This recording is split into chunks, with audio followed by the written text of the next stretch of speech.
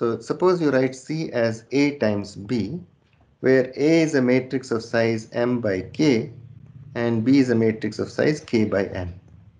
Then one way to view this is in terms of an inner product, uh,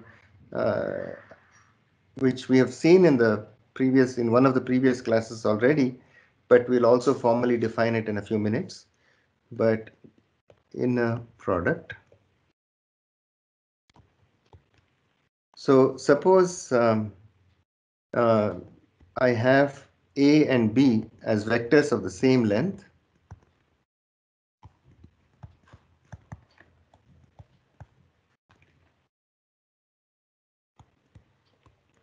Then the inner product is defined as A transpose B, which is just a real number. Okay, then if I consider AI transpose. Sir? Yeah. So what is length of a vector? Length of a vector is the number of elements in it. Okay. So wouldn't it just be equal to the dimension? Okay. You like dimension, I can write dimension. Okay, okay. No, but you are right in that we will momentarily define length of a vector also. And so same dimension or size is what I really meant here. Okay, so suppose AI is the ith row of A and BI also in R power K is the jth column of A, jth column of B. Hello, sir. Yeah, please go ahead. Sir, what is VECS in bracket ident? Vectors. Vectors. Okay, sir. So the ijth entry of the product AB is nothing but the inner product between the ith row of A and the jth column of B. So this is one way to view matrix multiplication. Every element of the product matrix is an inner product between a row of A and a column of B. The other representation is the column representation.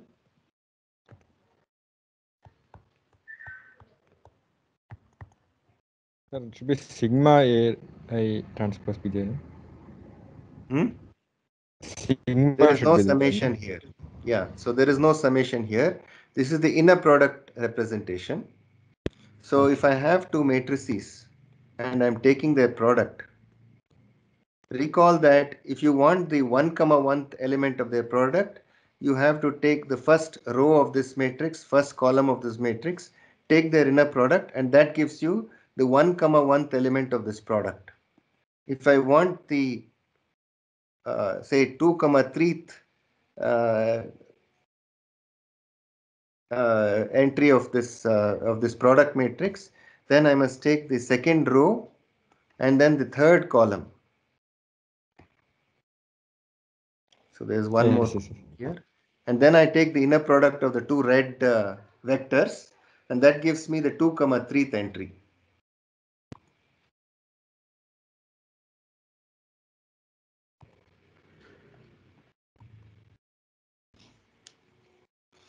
So this is called the inner product representation.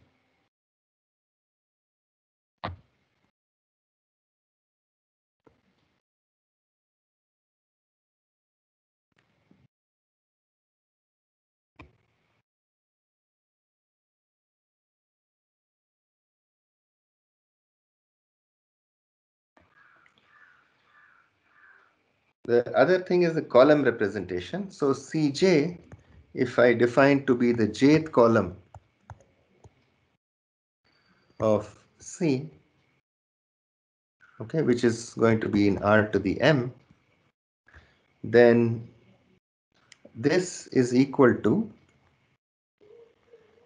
summation I equal to 1 to K AI Bij. This is true for j equal to 1, 2 up to n.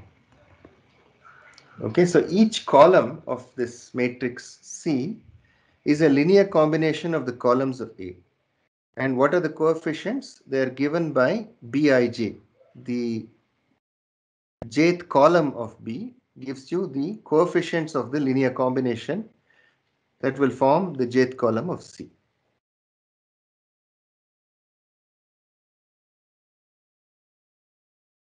Okay, so it's a linear combination. I repeat, it's a linear combination of the columns of A with the coefficients given by the jth column of B.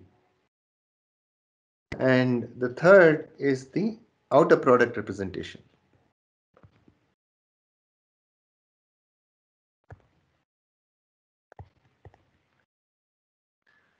So we can also write the entire matrix C. So we are going from small to big. Here we looked at how to write an ijth entry of C, a single entry of C. This is for getting you an entire column of C. And this is a representation which will give you the entire matrix C itself. This is equal to summation K, no, I'll write it in terms of I equal to 1 through K AI BI transpose. So this is the ith column of A and this is the ith row of B.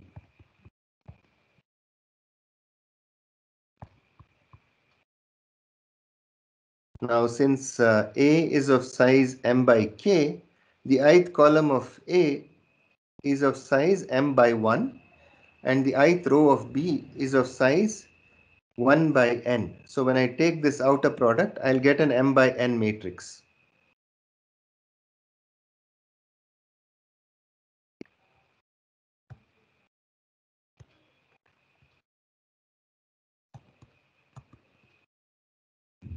And so the matrix C is the sum of k rank 1 matrices of size m by n.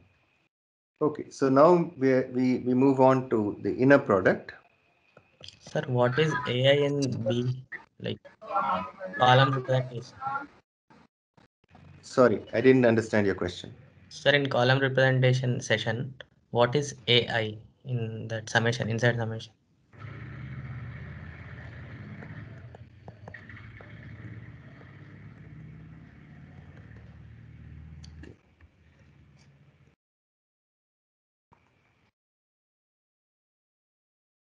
Okay. These are the columns of A. And AI is the ith column of A. Then that summation The runs same from 1 column. to K or 1 to M? Sir, 1, 2. Okay, so maybe just hold on one second. A is of size m by k. So A has k columns. Yeah, so the summation goes from 1 to k. So what is the question? There are k columns in the matrix A. A is of size m by k. A1 is the first column. A2 is the second column. AK is the kth column. okay, sir, now I got it. Jth column of C belongs to R to the power of m. The jth column of C is in R to the m. Yes. But Every here it column is of C is written in Rm. C is of size m in by column. n. Yes, sir. But it is written R to the power of m there. R to the power? M in column representations. No, Cj is the jth column of C. It is in R to the m. M. R to the n. Okay, thank you. So you are right. Yeah, each column is in R to the m. Okay, and there are n such columns. Is it clear? Yes, sir. Yes, sir. Yeah, these things are a little tricky. It's good to think about it independently. Yeah, but sometimes it can be a little bit confusing. So the usual inner product.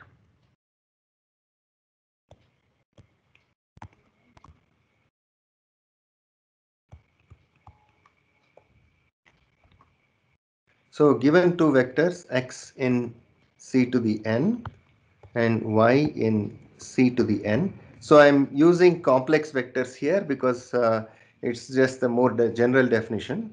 So the inner product between x and y is written like this, and it is equal to y Hermitian x, or it is defined as y Hermitian x, and this is also called the dot product. So Hermitian is nothing but the conjugate transpose. So you take the transpose of y and then you take the complex conjugate of every entry. That is y Hermitian. Y Hermitian inner product with, or dot product with x, is defined to be the inner product between x and y. There are other definitions possible, but we'll revisit that later in the course. But this definition here, it satisfies two properties that I can immediately tell you. The first is that if I take alpha x1 plus beta x2 inner product with y, this is going to be equal to alpha inner product of x1 and y plus beta inner product of x2 with y. But if I take the inner product between x and alpha y1 plus beta y2, what will I get? A conjugate. X y1 plus beta star x y2. So it is linear in the first argument, okay, and it is conjugate linear in the second argument.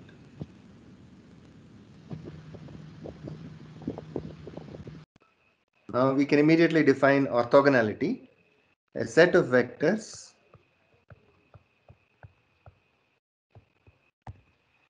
are said to be orthogonal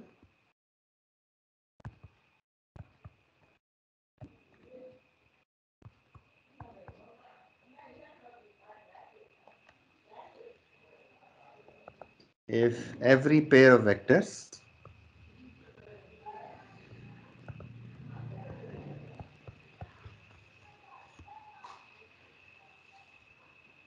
in the set are orthogonal. Okay, so you take any two vectors, you take their inner product, you get 0. Then we say that if that happens for every pair of vectors in the set, we say that the set of vectors are orthogonal.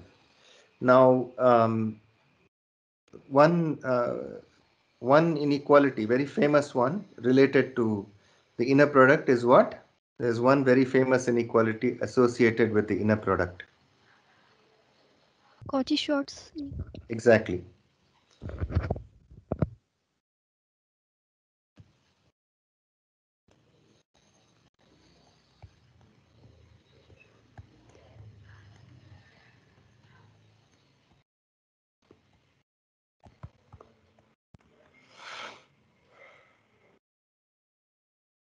So before I put down the Cauchy-Schwarz inequality, let me just say one small thing. If I take square root of the inner product of x with itself, this is called the Euclidean length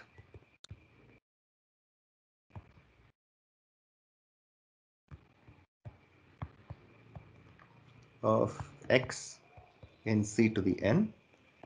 Okay, and also it's also denoted by norm of x2.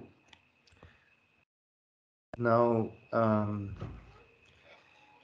if the inner product of x with itself is 1, then the vector x is said to be normalized,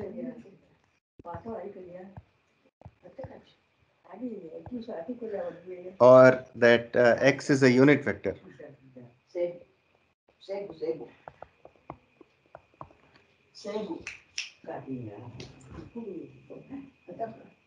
So basically, if I take any vector x in C to the n, then x over square root of the inner product of x with itself is a unit vector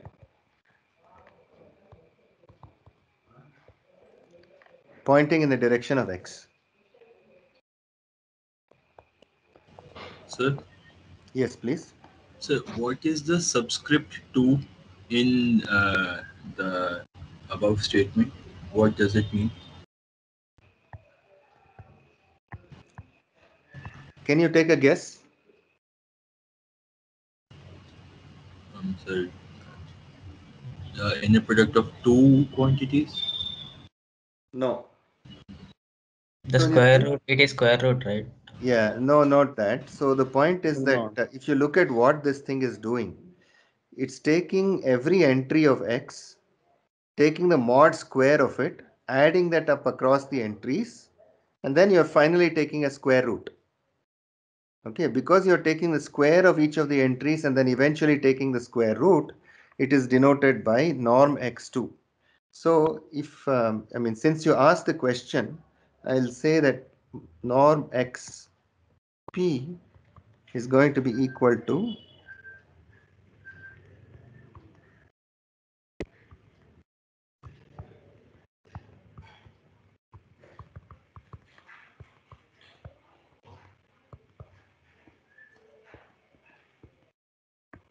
okay, so this is a definition of the what is called the p norm of x. It's also known as the LP norm,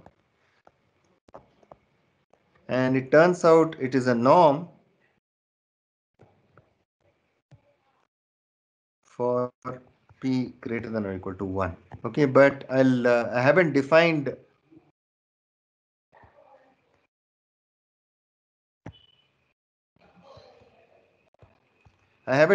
what a norm is. So for now, you take it on faith that if for any p greater than or equal to 1, I can define norm xp to be this quantity here, and it actually is a norm. So we'll study that later. So there are other kinds of inner products and norms that you can define, which we will study later. But now I'm ready to state the Cauchy-Schwarz inequality. Sir, I have a question. We cannot define zero norm, right? Because So 1 you by can define norm xp for p p less than 1, and you can take p equals 0. You can even take negative p. But for p less than 1, this norm xp will not be a norm. And so I don't want to get into the details right now because I haven't defined norm yet. We will define it in one or two classes and then we can discuss these properties. But for now, I just want to relate it to this. Somebody asked me why it is norm x2 here. And so I'm just answering that it is actually coming from a more general definition of the length of a vector, which can be defined like this. And this is a valid definition of the length of a vector for p greater than or equal to 1. So let's not worry about what happens when p is less than 1 or equal to 0 or even negative just for the moment. We'll come back to that point later. okay, sir. Thank you, sir. So the Cauchy-Schwarz inequality simply says that the inner product between y and x in magnitude is less than or equal to the inner product between x and itself power half times the inner product between y and itself power half. And with equality,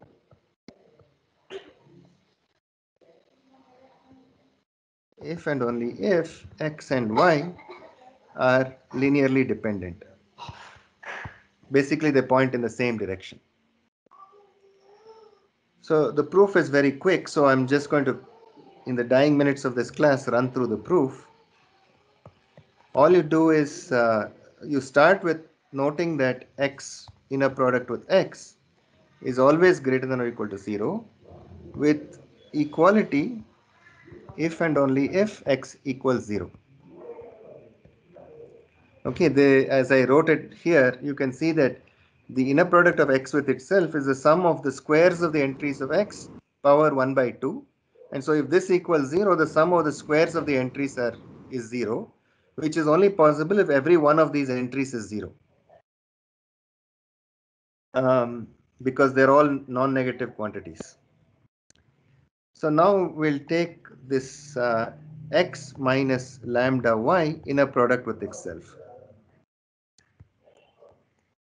And this is because I'm taking the inner product of a vector with itself, and lambda is some scalar here.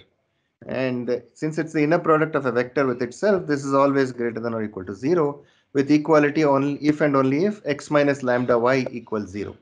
So from this you can already see that the equality condition will only be satisfied if x equals lambda y, so that this difference is 0, which means that x and y are linearly dependent. And this is true for every x, y belonging to c to the n and lambda belonging to c. So we just expand the left hand side, and if you expand it out, you will see you just have to take this Hermitian times this and expand it out. You will see that this is equal to x Hermitian x minus lambda x Hermitian y minus lambda star y Hermitian x plus mod lambda square y Hermitian y. Okay. Now, if y equals 0, then this inequality is trivially satisfied. Yx in a product is less than or equal to this times this. If y equals 0, the left hand side is 0, the right hand side is also equal to 0. And so this inequality is is trivially satisfied. So, so I'll just say y equal to 0, the Cauchy-Schwarz is trivially satisfied.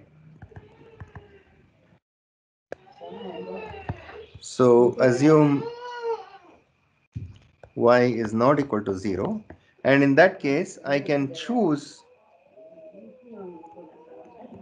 lambda equal to y Hermitian x over y Hermitian y, which is equal to the inner product between x and y divided by the inner product between y and y. If I substitute this value of lambda here, you see that I get y Hermitian x times x Hermitian y, which is the same as mod of x Hermitian y squared divided by y Hermitian y. And this term is also y Hermitian, the conjugate of y Hermitian x is nothing but x Hermitian y times y Hermitian x divided by y Hermitian y. So I'll just, and in this last case, I get mod of y Hermitian x square, and one of the y Hermitian y's will cancel, and I'll be left with y Hermitian y in the denominator. So just writing it out, the above becomes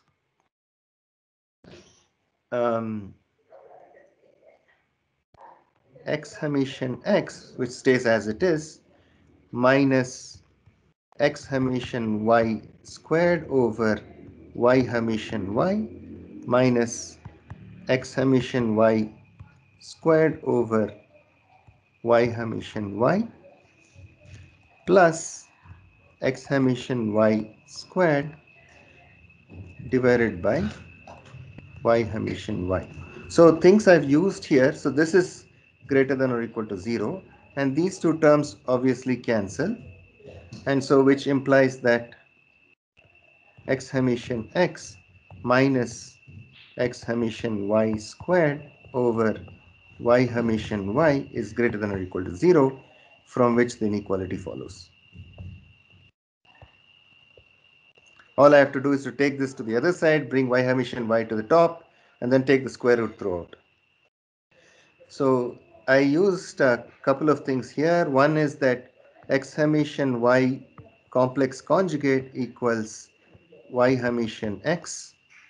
Okay, this is one, I guess this is the only side result that I use, and you can see that you can, this is not difficult to see, so you can see that this is true. Just write out what it is, then. So just keep in mind that y Hermitian is equal to y transpose complex conjugate. Okay, so that's the proof of this inequality. Okay, we'll stop here.